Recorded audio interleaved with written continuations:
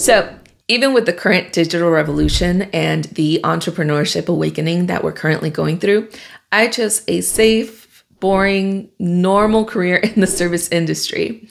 I chose engineering and construction early on in my lifetime. By 18, I knew that I wanted to be an engineer on some of the largest projects around the world. And this career gave me just that. Apart from life stability, experiences, money, and the fact that I got to travel to places that I never thought that I would.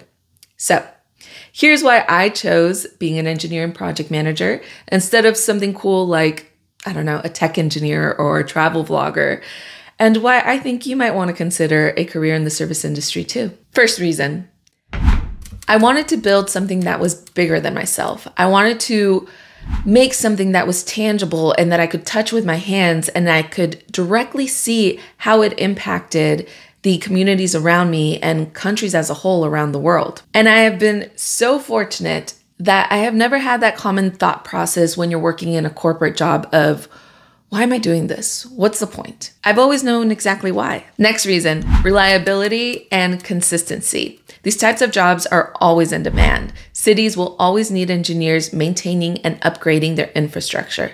But apart from that, the human nature of innovating is always there. So we get these incredible projects like the Neom City, the Panama Canal, high-speed trains all around the world.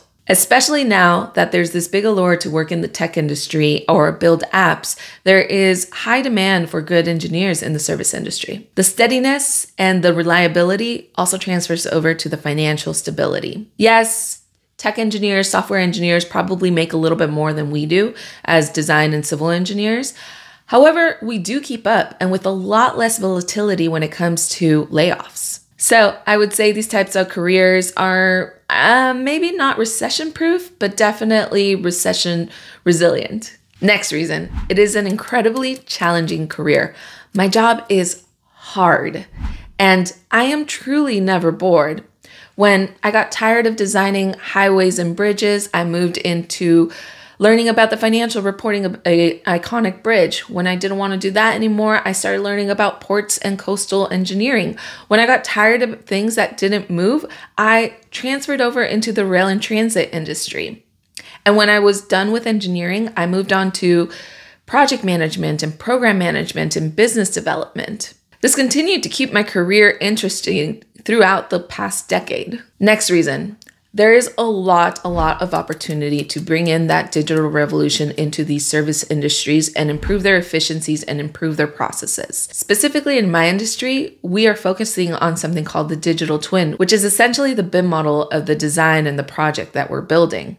There's so much opportunity to bring in AI to help with the design and operations of a large infrastructure project. So it's not like we're completely disconnected from the digital revolution. We actually have the opportunity to bring that into a specific industry. My final reason, I'm sure there's a lot more, but finally, passion. I would never advise anyone to choose a career that they're not at least remotely interested in.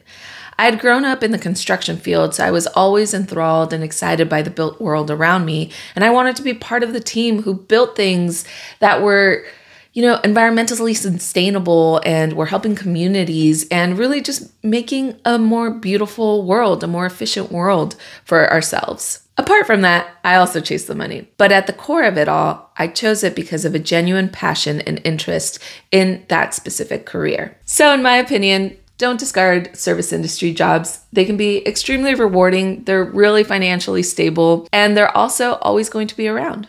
So that's it. That's all I had to say about my safe and boring job. I hope you enjoyed this video, and I'll see you in the next one. Bye, everyone.